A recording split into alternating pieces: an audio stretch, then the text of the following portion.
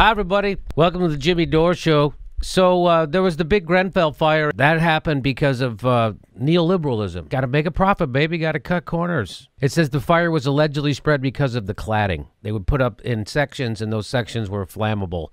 And why did they do that? Because they saved a couple of bucks per clad.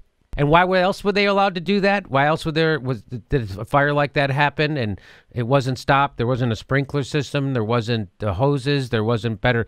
Why? Well, because government ministers congratulated themselves for cutting fire regulations.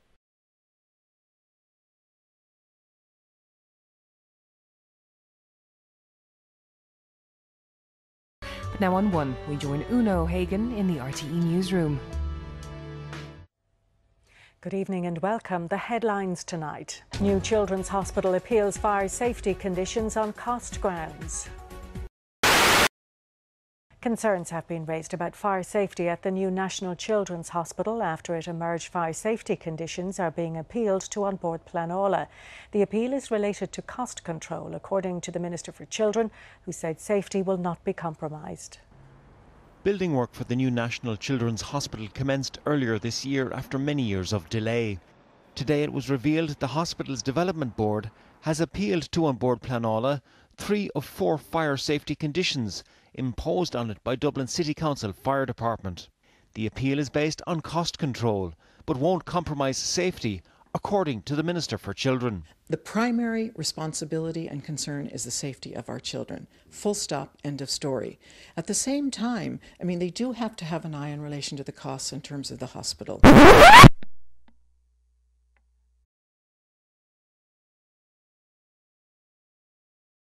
There is no such thing as too much fire safety.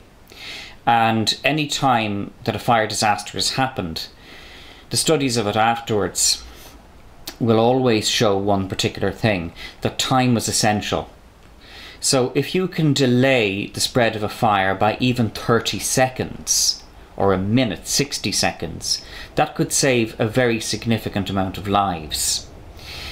And certainly that's what happened with Stardust. When the Stardust went on fire, what shocked people, both at the time and looking back at it still, is how very quickly the Stardust nightclub exploded into fire. But what had been happening was, in the Stardust, before it reached flashpoint, the fire had been going for quite a time, and people had been told to leave and people had been told not to go back in. And had they been able to delay things for even another 60 seconds, many people would have survived who didn't.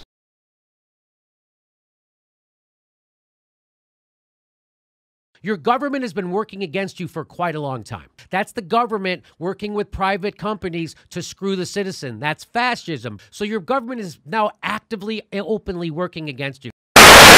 So in other words, any delay in spreading the fire, any delay that firefighters or anybody else are able to impose upon the spread of a fire, can be exceptionally critical in saving lives.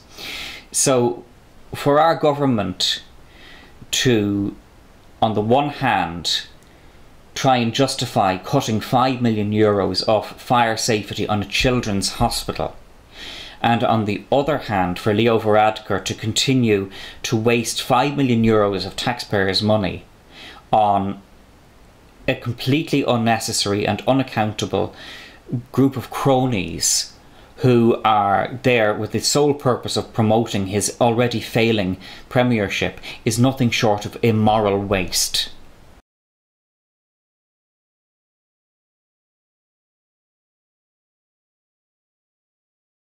And so I think with those concerns, they questioned whether or not they needed to meet these 3 certain conditions. Any delay in the spread of a fire can save numerous lives. That would have happened in the Grenfell Tower in London, and that most certainly would have happened in the Stardust fire disaster in Dublin. So for Katherine Zappone to say whatever she says, that fire safety in the Children's Hospital is their #1 priority, she's telling a lie. She knows that cutting €5 million from the fire safety spend of that hospital is going to reduce the safety of that building in the event of a fire. She knows that, or we can expect that she knows that. So the minister is telling lies. And she is using her position as a minister and as a so-called progressive. She has this mask of being a progressive politician because she's a lesbian, and probably she's in favour of abortion, allowing abortion or that. But that doesn't mean she's progressive. She's not a progressive. Katherine Zappone uses her position as a politician to lobby for corporate vested interests. There is no question or doubt about that. Katherine Zappone is a politician, is a lobbyist for corporate vested interests who is using her role as a politician as a Trojan horse for that.